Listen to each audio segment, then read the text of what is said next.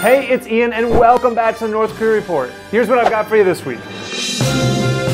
From Fortnite to League of Legends, video games are all the rage these days. But has the mania made its way inside North Korea? Let's go straight to the source and ask our North Korean correspondent, Geum Hyok. Geum Hyok, can you hear me? Coming in loud and clear.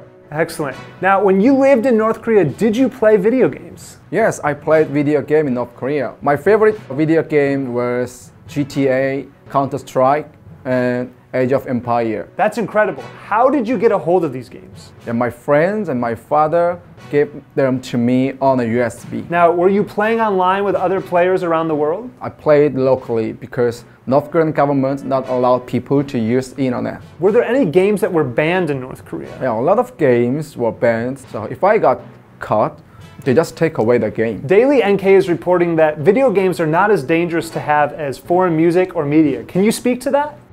I don't think they are as dangerous because there are not many computers to play game on. Thank you, Geum Hyok, for your time. Thank you, Ian.